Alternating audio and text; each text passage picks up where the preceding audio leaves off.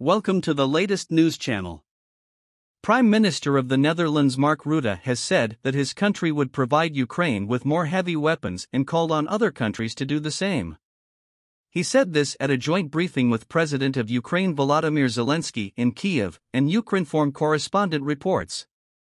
Of course, Ukraine needs our military support. We need to support Ukraine with modern weapons. I call on all my colleagues in Europe and in other parts of the world to help Ukraine with heavy weapons.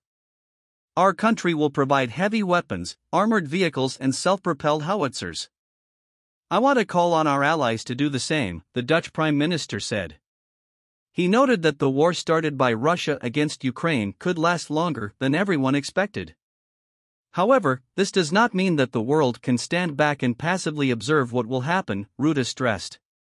As reported, Prime Minister of the Netherlands Mark Rutte is on a working visit to Ukraine. He has already visited the towns of Irpin, Borodianka and Bucha in the Kyiv region, which were destroyed by the Russian invaders.